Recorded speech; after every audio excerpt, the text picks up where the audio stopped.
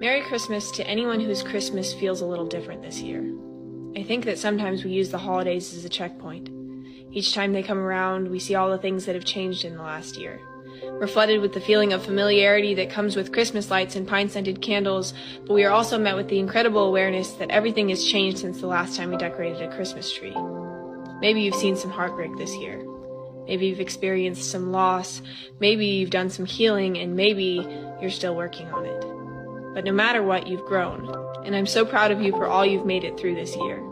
Whether this Christmas feels heavy or light, even if your heart is caught between familiarity and change, Merry Christmas, even if Christmas doesn't feel quite the same. We wish you a Merry Christmas. We wish you a Merry Christmas. We wish you a Merry Christmas and a Happy New Year. Have a wonderful time with your family.